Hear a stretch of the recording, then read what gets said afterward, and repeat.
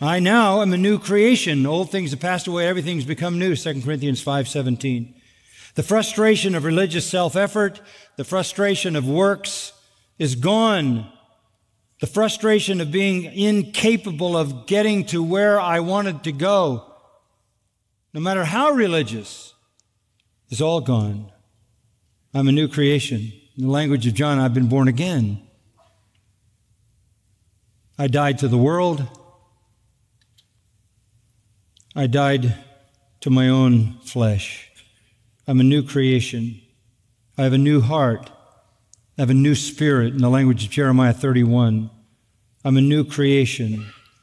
I have new capacity to love God, to fulfill His will. And then he adds another thought. The power of the cross separated me from the world. The power of the cross separated me from the flesh. The power of the cross brought me the blessings of salvation.